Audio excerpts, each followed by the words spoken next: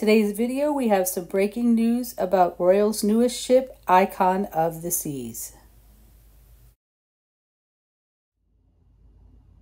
Hi everyone, today's video is an update about Royal's newest ship, the Icon of the Seas.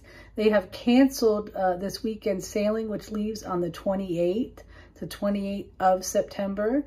They are canceling it due to maintenance issues that need to be fixed. People were notified last night if they were on the sailing, and Royal is giving a 100% refund and also paying people $400, up to $400 to if they need to rebook airfare and stuff like that. So I just wanted to come on because that's breaking news for a brand new ship. Again, that's the September 28th sailing of Icon of the Seas. Thanks for watching and happy sailing, everyone.